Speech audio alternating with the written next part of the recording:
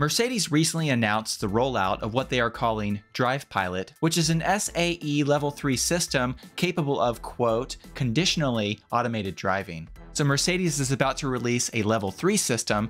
However, Tesla's Autopilot and full self-driving system is still technically classified as an SAE Level 2 system. So has Mercedes surpassed Tesla when it comes to autonomous driving technology? Stick around as I compare the Mercedes Autopilot first class system to Tesla's system to answer that question. I'm John, and this is Cleanerwatt.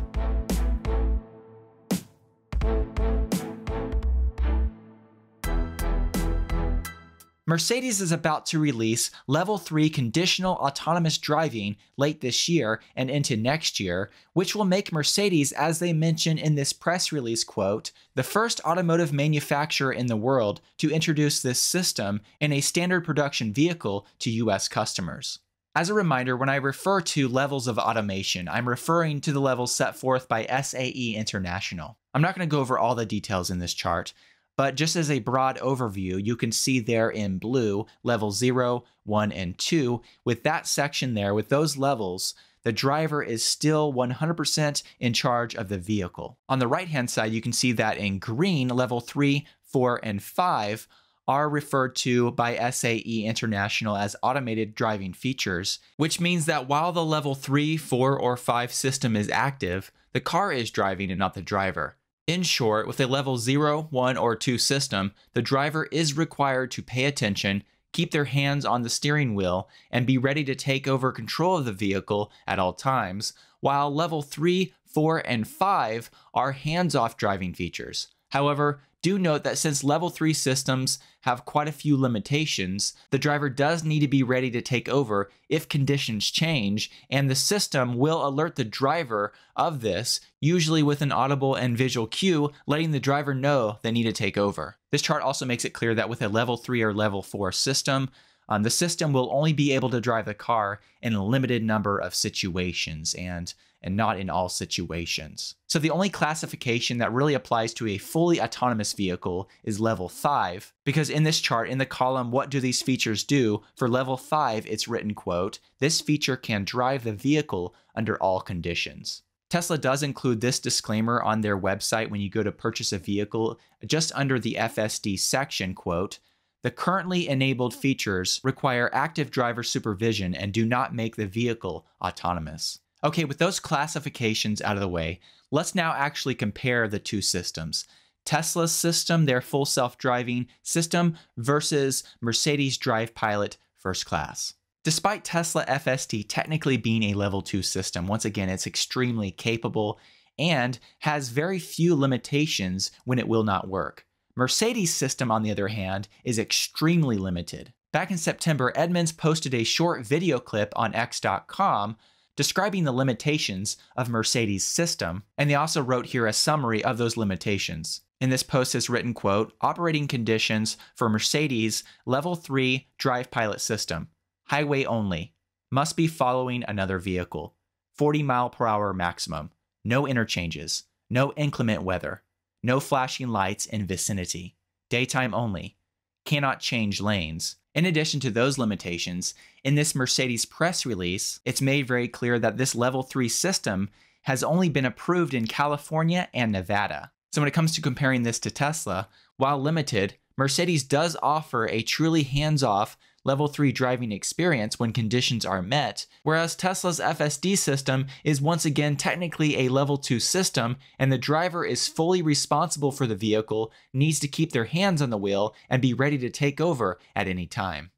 According to this Car and Driver article, if a Mercedes vehicle gets into an accident, while their Level 3 Autopilot system is activated, Mercedes will be responsible for the accident. In addition, while Mercedes' system will not work on the highway, Tesla's FSD will work on the highway and on city streets. In addition, Tesla's system does not require you to be following another vehicle to work. While Mercedes' system has a 40 mph maximum, Tesla's system has an 85 mph maximum. Autopilot is not able to complete interchanges, whereas Tesla's system is capable of most traffic patterns. Drive Pilot will not work in inclement weather. However, Tesla's system does function in some inclement weather, although the system may not operate in more extreme inclement weather. Mercedes' system will not work when flashing lights are around. I imagine that's really to do with emergency vehicles. And the system will not operate in construction zones, whereas Tesla's system is able to operate in those conditions. One of the biggest downside of Mercedes' system is the fact that it can only be used in the daytime, whereas Tesla's system works in the daytime or the night. Drive Pilot cannot change lanes, whereas Tesla's system automatically changes lanes. Although automated lane changing is available in the Mercedes Level 2 suite of features, but switching over from Drive Pilot to their regular assisted driving features in a Mercedes, as is written in this Car and Driver article, is still clunky. In addition, clear lane lines are required for Drive Pilot to work, while as is written in this Tesla post on X.com, quote, "The concept of lanes is only loosely built into our system, enabling the car to confidently drive on unmarked roads." And once again, the Mercedes Level 3 system will initially only be operational in California and Nevada, whereas Tesla's FSD works in all 50 states here in the USA. Now, something that makes Tesla really stand out from the rest of the competition that's trying to achieve full self-driving vehicles comes down to the sensor suite used by Tesla versus other companies. For example, Tesla mainly relies on their cameras and their computer learning to drive the vehicles. However, with the hardware 4-enabled Model S and X, Tesla did bring back radar sensors. But nonetheless, Tesla's sensor suite is quite limited compared to other companies. For example, with Mercedes, they use cameras, LiDAR, radar, ultrasonic sensors, a road moisture sensor, and an antenna array, which is supposed to be more accurate than GPS. This larger sensor suite that Mercedes is using in their vehicles on paper sounds great, and it sounds like it's a great thing, but it can overly complicate the system, and you can overly rely on these sensors, which allows you not to develop the AI side of the equation, which Tesla is really relying heavily upon that. And at the end of the day, if Tesla is able to achieve full self-driving capabilities, level 5 full self-driving capabilities with their vehicles, they're going to be able to roll out their systems at a much lower cost than the competition that's relying on all these expensive sensors and this complicated sensor suite. In addition, Mercedes' system relies on HD maps, but they have apparently solved the problem of maps potentially getting out of date, because in this press release it's written, quote, "Each vehicle also stores a copy of this map information on board, constantly compares it with the back-end data, and updates the local data set as required." Tesla, on the other hand, has taken a different approach, and they don't rely on HD maps, but instead they rely on computer learning. On that note, the official Tesla account on X.com replied to a post by Tesla owners Silicon Valley with the following: "Tesla FSD doesn't rely on high-definition maps, which means Autopilot can be enabled at locations the car has never seen before. While it does take navigation into account to arrive at the correct destination, it will simply stay on the most likely path if no route or map is available. The path is determined by what most people would have done in any given scenario, powered by learnings from our global fleet of millions of vehicles. The concept of lanes is only loosely built into our system, enabling the car to confidently drive on unmarked roads."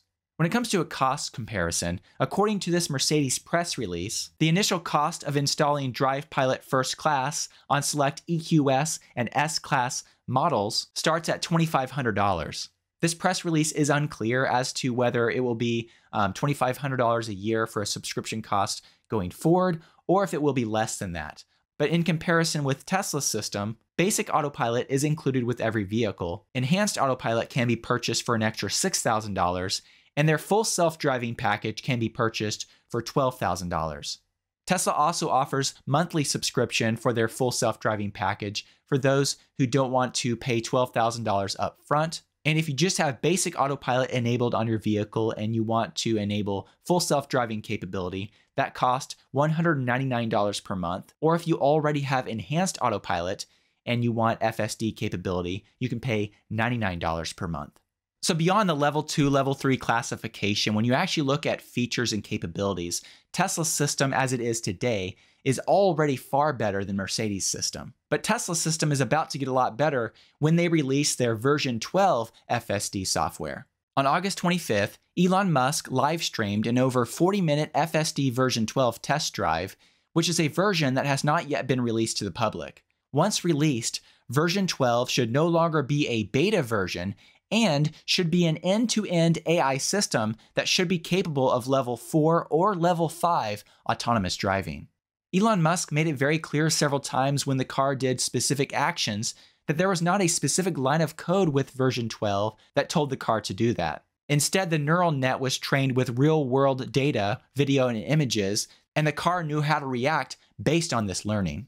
Elon's exact quote from this video was, quote, "There is no line of code that says, this is a roundabout. There's nothing that says, wait X number of seconds, which is what we have in the explicit control stack of version 11. There's over 300,000 lines of C++ in the explicit control stack of version 11, and there's basically none of that in version 12. So really to wrap this up, while the Mercedes system does have the benefit of being a hands-off system, the system is very limited and relies on a complicated array of sensors. With Tesla's FSD system, on the other hand, while technically level 2, the system is far more capable than any other level 2 system, and when Tesla is ready to flip the switch and release the non-beta version of their software, there will be an immediate change, and with regulatory approval, the system should be capable of at least level 3 automated driving with a future software update, which may not be that far away. Do let me know what you think about all this in the comments section below. I'd love to hear from you. And also, I want to say